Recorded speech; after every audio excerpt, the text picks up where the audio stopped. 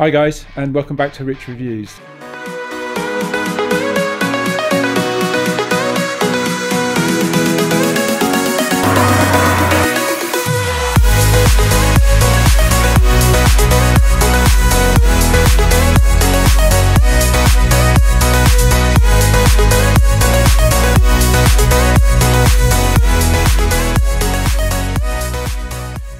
Welcome to a bit of a change here, well, a very big change actually. I'm just going to call this Cars and Curls, and this is obviously approaching into the into training and exercise and keeping fit and nutrition and such like. But this is going to be what it takes to grow muscle, and it is going to, like I say, it's going to be brutally raw. I've trained and competed since I was 17, pretty much 17.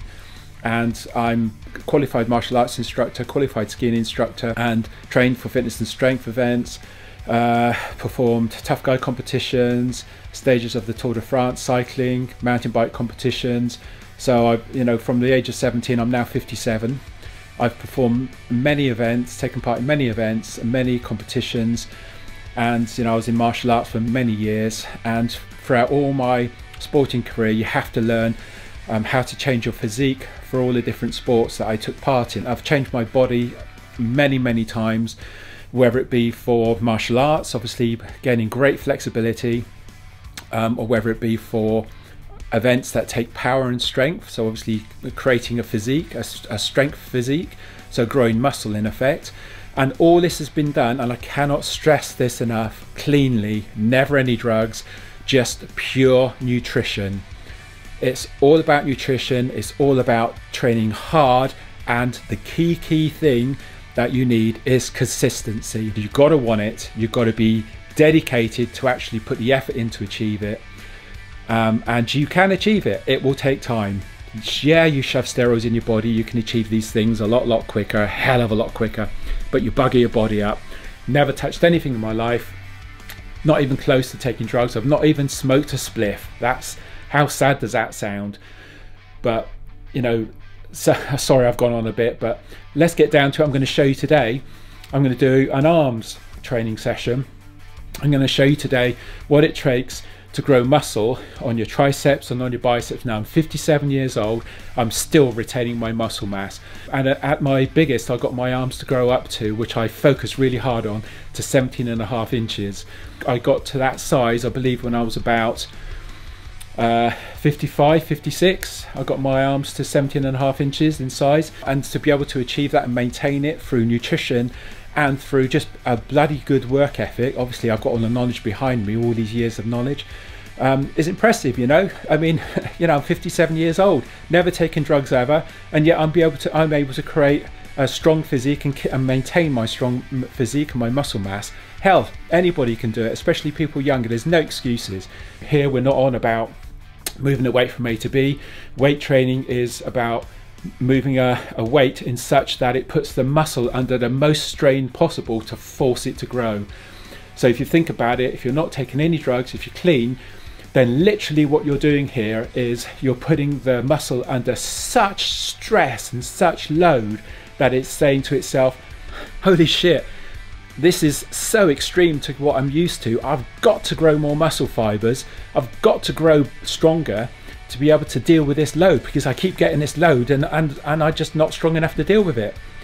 In effect, that's what you've got to do. You've got to force your muscles to grow. You've got to try and push a weight that you're not used to pushing, or you've got to push past amount of reps to the extreme where if your life depended on it, you could not do another repetition. And I can't emphasize that enough. If your life depended on it, you could not do another repetition. That is what it takes to grow muscle. If you're not willing to sign up to that, then forget it. You ain't going to achieve it unless you shove a load of drugs in your body. And that's why a lot of people do shove drugs in their body, because they aren't willing to put the effort in, or they can't deal with the pain and the effort taken to achieve that. Anyway, I'm going to shut up now, and I'm going to show you some exercises, and I'm going to talk you through those exercises. So first of all, I'll say if you like this style of video, please let me know in the comments below, and I'll create a lot more content in this manner, and we can I can create a lot more content, give away free information on how you can grow a physique and how you can get stronger. Obviously still hooking into the cars, and just to focus on the cars here, let's switch around. There's the 458, as you can see there.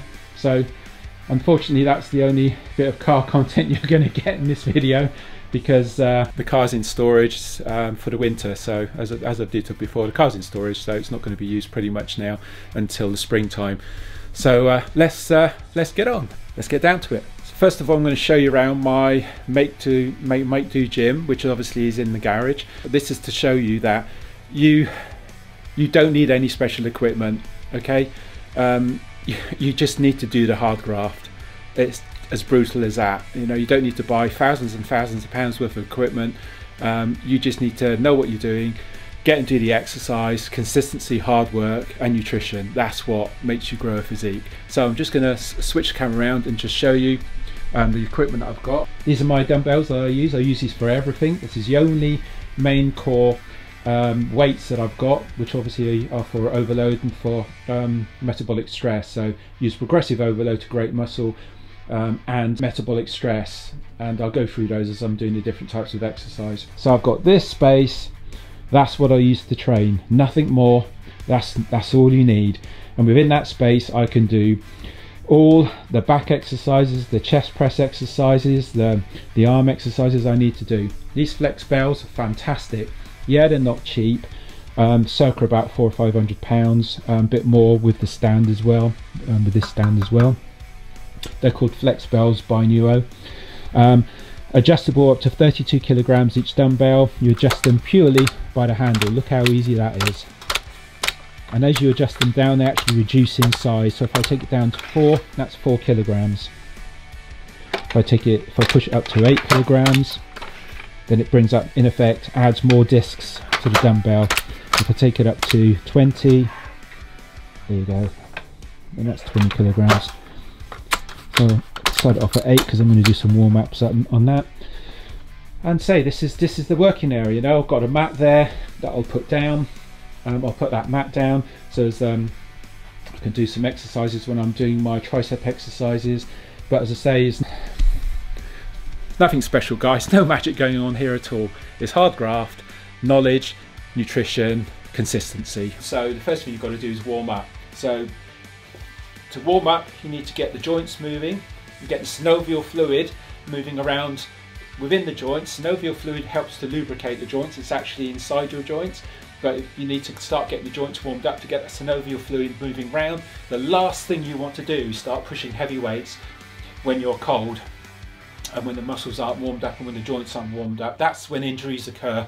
Okay, so this is the windmill exercise. This also loosens up your upper back, as well as I say, getting the shoulder joints moving. So let's get the biceps warmed up. Again, you know, the key thing here is we're not doing ego training. We're not trying to move a weight from A to B. What we're trying to do is use a weight, and we're trying to use a weight to create as much muscle damage as possible, to force that muscle to grow, or to force that muscle to maintain its muscle mass or its size or its muscle fiber density. There's all sorts of different types of muscle fibers. Maybe I'll go into a different video. That's, you know, it's not important now. Obviously when you're doing higher reps using slower twitch muscles, when you're doing heavier weights, smaller reps, then you're using fast twitch muscle. So let's get into some curls. So the key things to do when you're warming up, especially full range of movement. I'm lengthening my bicep, contracting my tricep, and that is a full range of movement on the bicep, so that both heads of the bicep are fully stretched. It's full range of movement, because that's what you need to do to warm up, and then a full contraction at the top. So let's just get some reps in.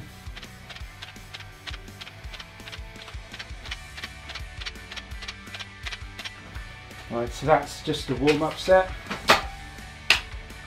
Give it about 30 seconds, 40 seconds. So it's pretty cold here, and then we'll move into doing a little bit of a heavy weight. Okay guys, so going to move up to a slightly heavier weight now. So going to move up to 12 kilograms per dumbbell, and again some more curls, but not so many reps this time. Again, we're still trying to keep to get the biceps warmed up, to get some blood flow into the actual biceps, so you don't tear your biceps when you start doing the heavy sets. So 12 kilograms dumbbells.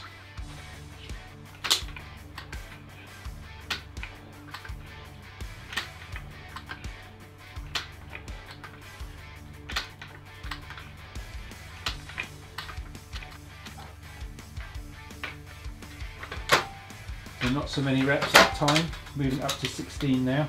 We're going to start dropping down the repetitions now and moving up to heavier weights, and you'll see the form drop a little bit, but still in general keep it to the same form of curling, contracting as hard as you can. And you'll notice also that I'm concentrating a lot on controlling the weight now.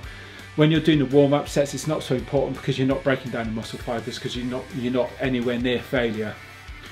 But when we're going to the heavier weights, when I'm going to failure, then you'll see me focusing a lot more on contracting the bicep at the top, and obviously not flailing my arms around. Keep your upper arm solid, down as much as you can to the side, contracting the bicep. Might lift my arms up a little bit. As I said, the long head of the bicep is contracted more as you pull because it actually helps to assist and pull your shoulder up, lift your arm up. So you might see me move my arm up a bit, but in general you won't see me throwing around and using body weight to use the weight, because that's not how you grow muscle and not how you maintain muscle. So I've moved it up to 16 kilograms now. So this is going to be heavy, and I've got a lot of problems with my right shoulder at the moment. So probably see me flinch and continually trying to keep it warm, etc. Because it's yeah, it's quite painful. Let's try 16 kilograms.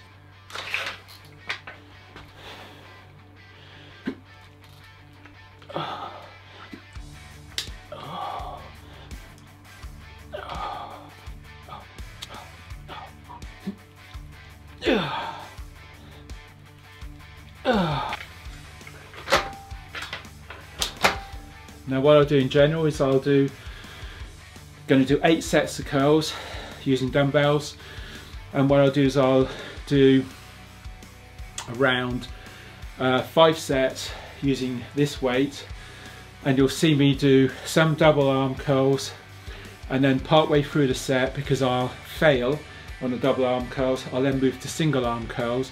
Choose so you can focus on one arm, so one while arm was curling. Obviously the other arm is getting a bit of a rest, so it allows you to carry on and do more reps. But again, as I said before, you've got to be careful with doing the single arm curls, because you can move. I'm just going to set my timer. I usually set myself a minute's rest in between sets, because you can use body weight to help you get the dumbbell up, which of course is no good. So just give myself another 30 seconds. So let's just do the second set now on 16s.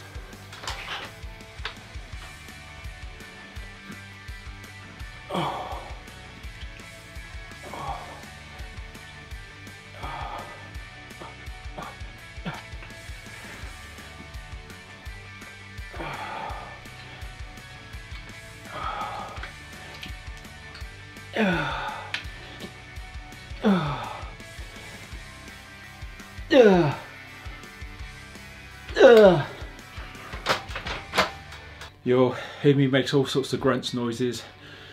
Well, that's because I'm putting effort in. If it's not hard, if you're not working hard, you're not going to break down the muscle fibers. This is just water, by the way. You don't need any supplements. The only reason you need supplements, by the way, I mean, we'll get into supplements and nutrition into a whole another set of videos. Let's say subscribe to this video, so if you want to receive all future videos. If you like this content, please subscribe. Please let me know in the comments below if this is the sort of content you want. It's free content, it's free advice on how to grow muscle. I've done it from the age of 17 to the age of 57. Okay, so we're ready to do another set. 16s again.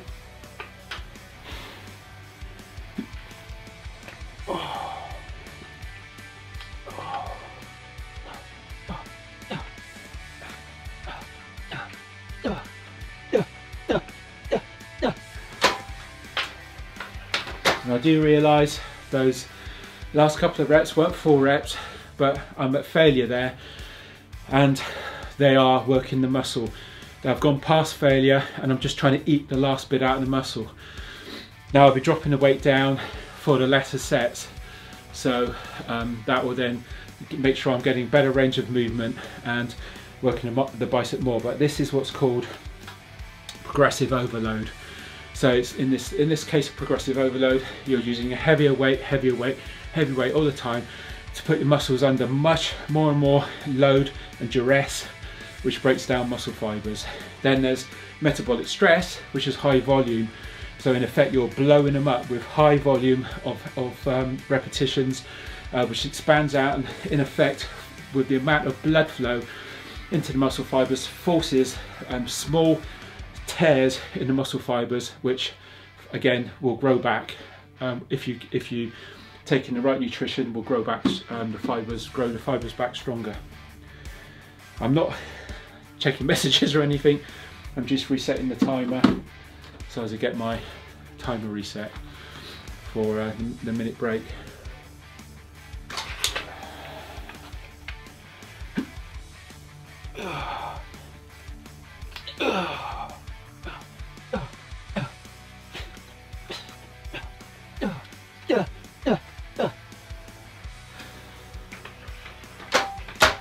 So around 5 sets now. I'm going to drop it down to 12 kilograms on the weights. You see that? Just with these flex bells, fantastic bits of kit. Literally just twist the grip, both of them in one. That's it. You change from 16 kilograms to 12 kilograms. Fantastic.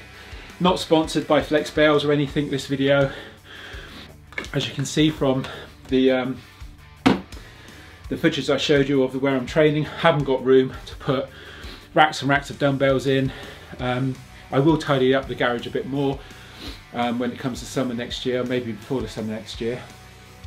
I'm going to put all the stuff in boxes on proper racks and on see-through boxes, but that's another thing. We're not talking about clearing out my garage here, we're talking about weight training. By the way, when you see people walk around the gym a lot doing this thing that I'm doing now, just walking, pacing up and down, etc. Usually you'll find it's people who have a lot of experience, have trained hard for many years to do that, and what they're actually doing, I can tell you now because I've done it for years, what you're actually doing is you're getting your head into the next set. You're getting yourself focused on what you need to do, how you need to feel the next set, and the work you need to do, and you're focusing your mind for the effort you've got to put in. So in effect, you're psyching yourself up, because each set has to be your best set. None of this last set, best set crap. Each set has to be your best set. As you see, I'm putting more range of movement in now. I'm using a lighter weight, making sure I'm contracting properly at the top, controlling the weight down, fully lengthening the bicep, contracting the triceps, and switching to individual curls.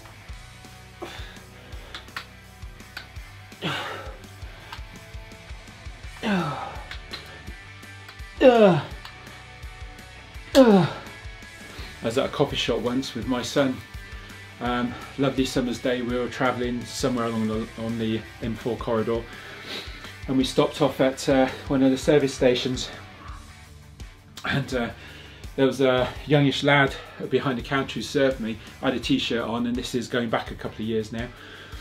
I had a t-shirt on and obviously showed off my physique, and this young lad said to me, "So, how long then?"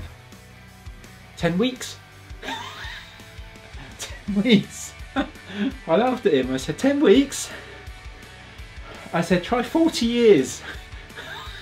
He said, his actual phrase was along the lines of, sod that, then ain't worth doing. And I'm thinking, well, that's why people don't, that's why everybody doesn't walk around with a good physique. Because a lot of them, their attitude is, sod that, I ain't putting the effort in. Right, next set.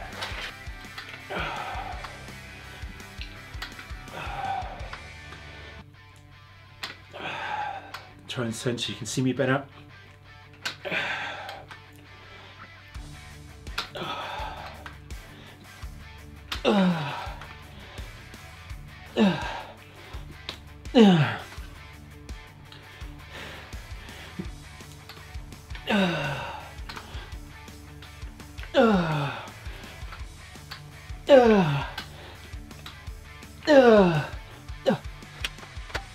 Two more sets to do.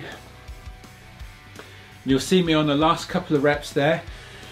When I've gone, I'll do as many reps as I can on dual to put the biceps under as much strain as possible without any cheating. Then I'll switch to individuals again, trying to just do more reps while the other arm is given a slight rest. Gives me the ability to carry on the set. And then at the end, I'll just do a couple of assisted reps where I'm partly throwing the weight up, but it's very controlled. I'm controlling it still in the biceps. In effect, I'm using enough assist to be able to work the biceps and to carry on working the biceps to try and take them past failure. It's continuing the set past failure, which is you know, when you've been training a lot, you learn these techniques. Just restarting the counter again.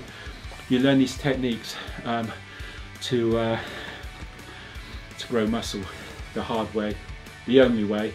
Usually I train for no longer than 40 minutes. This is going to be protracted out a little bit longer because I've got the camera here and I'm talking to the camera. Normally I'll be bang on maximum minute rest between sets, and I'll do 40 minutes on my arm session. Pretty much 40 minutes on any session that I'm doing, to be honest. If you're training for hours, you're taking too many breaks because the body cannot train past about 40 minutes to an hour training to failure. You just can't, no matter how fit you are. The only people who can do that are either taking too many breaks, not training hard enough, or you're on steroids. Bar none, that's how it is. Okay, let's go into the next set. So I've got 2 more sets to do.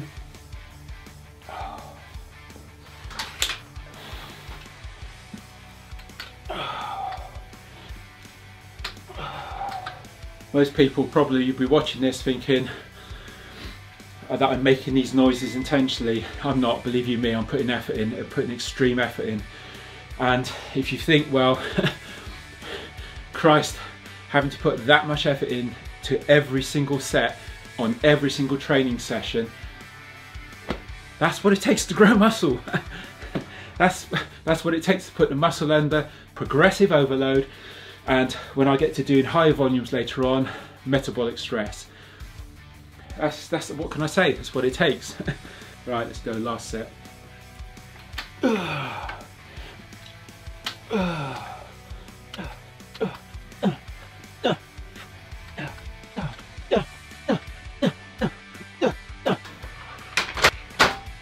Okay, so at the end, that's the end of the key bicep exercise. We'll do some more biceps later on, but that's 8 sets. In general, you shouldn't do any more than 8 to 12 sets per muscle group. As long, you know, if you're training hard and training properly, you won't be able to. As you can see, I was failing there when I was towards the end of those sets, and I was failing earlier on each set. Why? Well, because I was fatigued. You know, how you should be if you're training hard enough.